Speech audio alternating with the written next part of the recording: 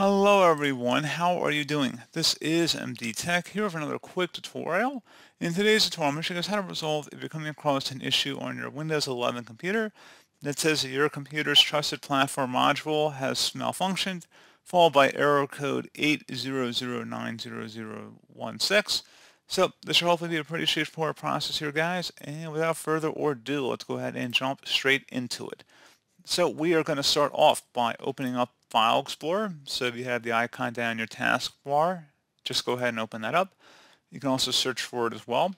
And then on the left side, you want to select this PC. So go ahead and left click on that. Select the three-dotted icon up at the top right. Just left click on that. And then select Options.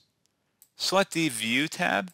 And where it says Show Hidden Files, Folders, and Drives, go ahead and select that. And then you want to select Apply and OK.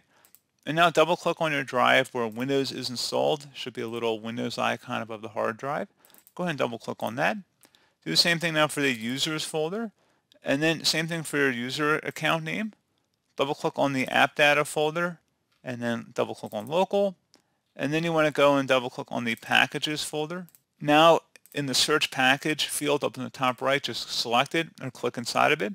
And you want to search for Microsoft.aad. And the best result should show up as this one folder. You want to right click on this folder. You want to select the rename button, which is also F2 if you want to use a keyboard shortcut. Add a .old on the end of this folder and then just click out of it to save it. And then once you have renamed it, we're going to go ahead and restart our computer. Please note at the time of this recording there's only one folder in here that starts with Microsoft.aad. It probably most likely will never change, so you just add the .old to that particular folder. And you can see it, I'm just hovering over it at the time of this recording. So if there's additional folders in here at some point in the future, you can just take note of this specific folder, and then you got the underscore CW5 and then the remaining text after that. So just want to put that out there. There could be additional letters or characters added down the road. There could be new folders created. Probably not. I'm not a fortune teller.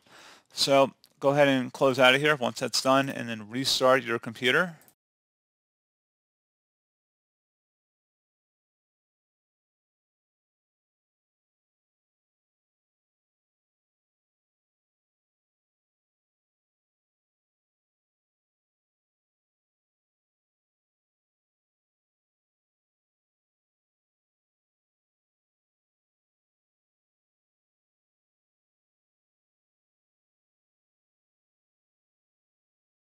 And there you go, guys. Hopefully I was able to help resolve your issue. And as always, thank you for watching. Do hope I was able to help you out, and I do look forward to catching you all in the next tutorial. Goodbye.